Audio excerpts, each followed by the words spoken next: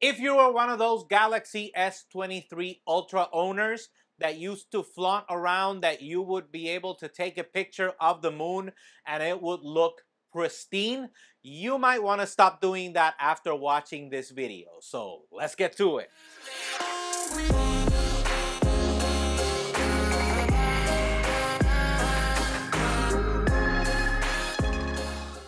So basically, last week, the internet went crazy when this photographer that apparently he took a picture with his real camera and a telescope, took a picture of the moon, took it to Photoshop, added a blur effect so it wouldn't look right, and then proceeded to take a picture of that blurred moon photo with his Galaxy S23 Ultra. And the result was a pristine looking moonshot. What does that mean? Basically, it means that the Galaxy S23 Ultra, when you take a picture of the moon, it'll superimpose an actual pristine looking image of the moon instead of what you're really taking the picture of. The guy went as far as to add a smiley face that looked like craters, and the post-processing of the phone tried to fix that and make it look like actual nice, pristine looking craters instead of blurred. So it was pretty bad. I don't know if it was something that is extremely bad. I do know that all phones do post-processing on their pictures, but not to this extent. I mean, this is something else. I know that, you know, when you take a picture of a person, you want to fix maybe the shadows and things like that.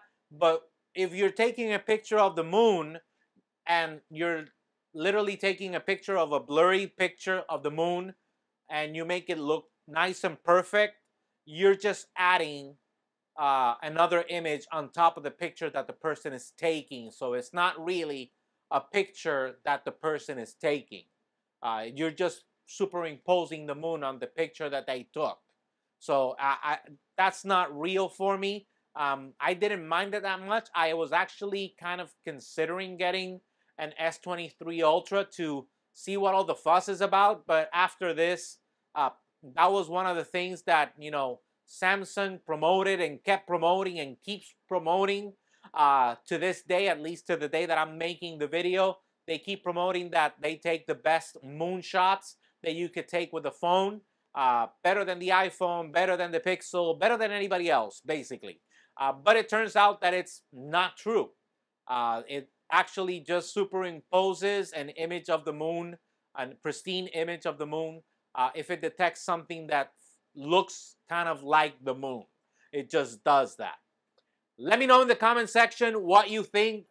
Does this change your mind regarding all the post-processing that goes on in pictures, or just in this particular instance? Is it bad, that bad, not that bad? Leave it in the comments down below. While you're down there, smash that like button, subscribe, and hit that bell so you get notified when we have new videos. I've been trying on the weekends at least to play Hogwarts Legacy. I have almost been completely relegated to playing it on the weekends, so I've been trying to do lives, and you can just jump in, say hello, or we can talk about the game, about how it looks, how it feels, how the controllers are, etc. You can ask me any question. I will try to answer it, obviously, as long as I see the actual questions. Sometimes I just miss them. But you can go ahead and jump in and say hello. Also, as always, we're available on Facebook, Instagram, Twitter, and obviously YouTube at JR Abrams Tech, so you can stay up to date with the latest news or rumors about tech. Until next time.